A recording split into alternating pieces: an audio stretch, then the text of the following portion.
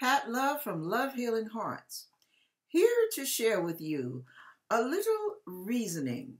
And this is something I really feel like we need to think about. I'm going to read scripture as usual, and I will follow with Pat's 2 cents. Now, listen to this. This is Psalms 103, starting with verse 1. Okay. And I'm not reading the whole chapter, but somewhere maybe around 10 verses or so. Yeah. Let's see. Like a father. Okay. I think I will go to verse 14. Can you stand that much word, you guys? Ooh. Let's see. How many of you cut the video off short? I'm telling you, God's word has life to it. It really does. If we would just allow ourselves to partake and not be in such a hurry to go grab a cell phone. Yeah. Starting at verse 1. Bless the Lord, O my soul, and all that is within me. Bless his holy name. Bless the Lord, O my soul, and forget not all his benefits, who forgives all thine iniquities, who healeth all thy diseases, who redeemeth thy life from destruction, who crowneth thee with loving kindness and tender mercies, who satisfies thy mouth with good things, so that thy youth is renewed like the eagle. The Lord executeth righteousness and judgment for all that are oppressed. He made known his ways unto Moses, his acts unto the children of Israel. The Lord is merciful and gracious, slow to anger, and plenteous in mercy. He will not always chide, neither will he keep his anger forever.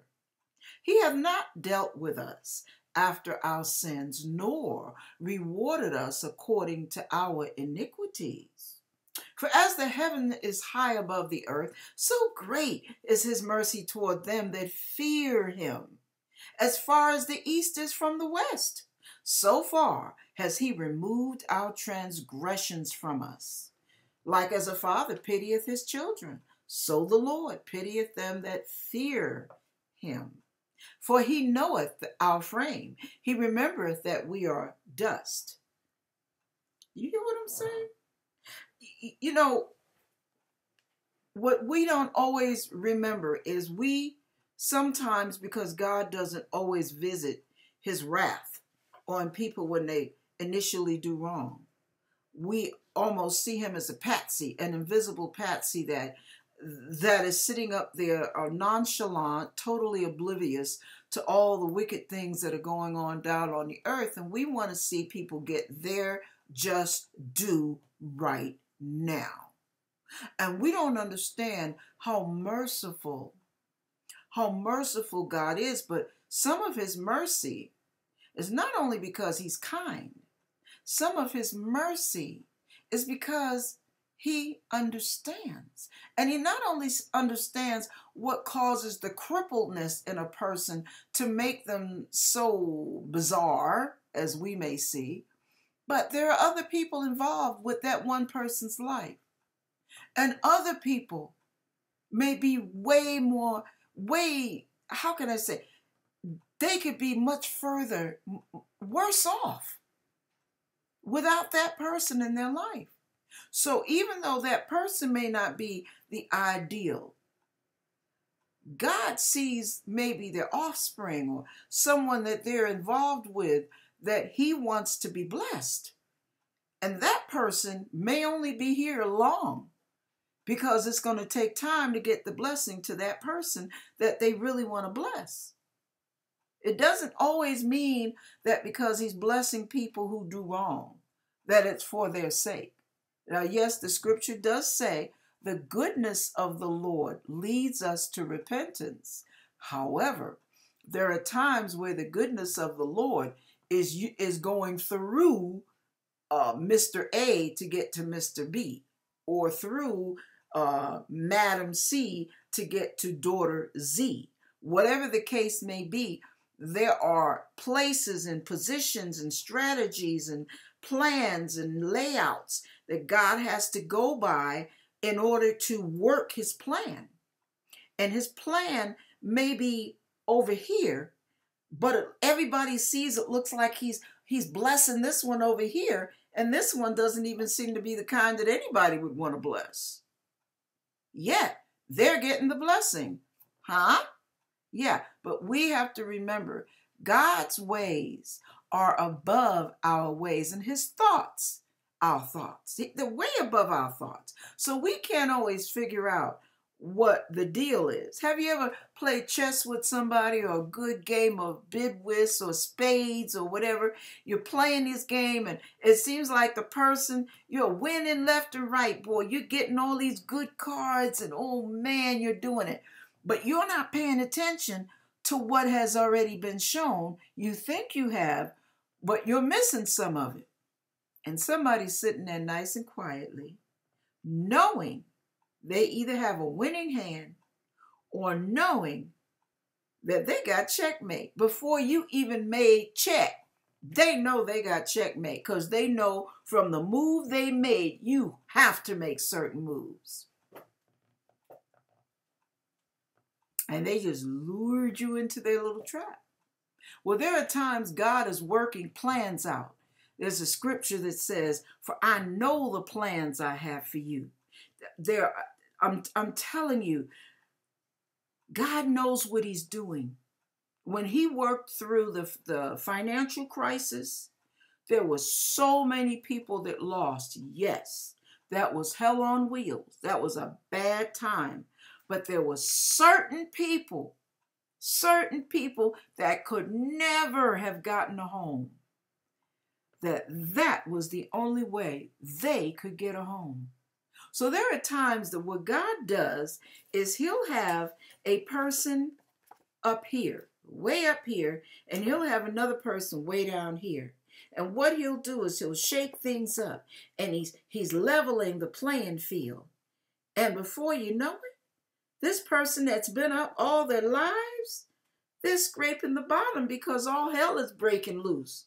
But this person who never had a pot or a window, this person all of a sudden has reached a level where they could get their hands on something that would never have been within reach, because God has been eyeballing them all their lives, and he has chosen a particular blessing for them. And there are certain others he's got his eye beamed on. I mean, he's got a mark on them. And he is going to shake some things up to get some people their blessings. And it may look like those people have to go through hell for a minute, but God knows what he is doing. So yes, it looks like some people never get payday for what they do wrong. But you have to remember, there is an eternity. And some things are because of the people he wants to bless, that some people seem to get away with their mess.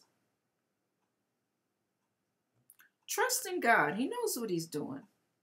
He knows the plans. He knows what he's purposed in your life. He knows. And remember this. Look back on your life and remember all the things you've done that you know God would not have been pleased with. And tell me, did you do time? No. Did you get sued? No. Did you die? No. There are so many things we can look at in our lives and realize God really, seriously has not dealt with us according to our iniquities. Am I right or am I wrong? All right, think about it now. The person you stole from and you never told them, that's jail time right there. Did you do any jail time? No. The people you said you would pay back and you never remembered to pay them back, did they take you to court? No. Think. the car accident that you should have not only gotten a ticket for, but maybe it might have been warranted that you would get your whole license taken, suspended, whatever they call it. Think about that. Or you are on probation and you cross state lines for a family emergency. But you know if you had been pulled over by the cops, you would have been kicked right back in the system. Did God allow that? No. Were you in jail because you deserved to be in jail? I would say 90% of the time, yeah. Some of you are in jail for crimes you did not commit. There is something God's going to get out of that too. As long as you handle it God's way, that thing will benefit you at the end. There's a scripture that says, that's why you have to operate out of love. God has not forgotten your labor of love. Even in an adverse situation like that, even if you are doing time when you have never committed that crime, and somebody used you as the decoy, or they used you as the scapegoat, while the real criminal is out there laughing all the way to the bank. But baby, there's still a hell for them to pay. And you may be paying now, and you may be going through some changes, but trust me when I say this. If you put your trust, all your trust in God, in spite of it all, I am telling you, God could turn that thing around so much for you that you'll have a lifestyle everybody will be jealous of. There are times when people get theirs up front, right up front. They got the money, they got the silver spoon, they got the connections, they got the clout from their family, they got the name, they got the fame, they got everything, they got the looks. Hey, baby, they got it all, it seems. And then there are some of you that don't get yours for a very, very, very long time. And it seems like, well, wow. Why? Why does it seem like some always get theirs and others never do? But I'm going to tell you this. We're looking between, okay, I use my mouse. We're looking between the beginning and the end of time. This is our little box. This is our reality. But God's reality, I mean, it's a continuum, baby.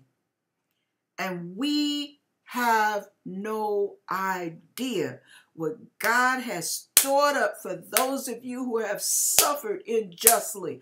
I'm telling you, God has not forgotten your labor of love, and he will not. Continue in love. Whatever you do, however adverse it gets, continue to go to God for your love, for your peace, for your stamina, for your ability to deal. Keep going to him. He will shoot you in the arm, I guarantee it. He will give you all you need to make it through. And there comes a time, I'm telling you the truth, there comes a time when you seek him, you will find him. I don't care if you're in the jailhouse, in the prison, if you're in the basement. If you seek him, you will find him if you seek him with all your heart. There are rewards God gives for an intimate relationship. And there are rewards, eternal rewards, that you will get that will make you totally forget what you went through on the face of this earth. Because you went through it his way. God is not a rewarder of oppression. And many of you have been oppressed, and he knows it. He knows your name. He knows what you're going through. He knows how far down you've been pushed and how hard you've been stifled and how unfair life has been for you. But God has something for you, baby, that nobody, I'm telling you, nobody can cancel but you. Don't cancel, because God is not a man that he should lie. And he will bless you, bless you, bless you, bless your socks off if you hang in and do it his way.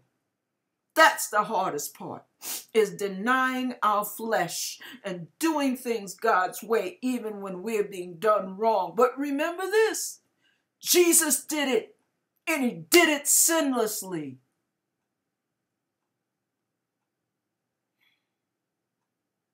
There is a reward for you, and it's magnanimous. It's so great words cannot describe.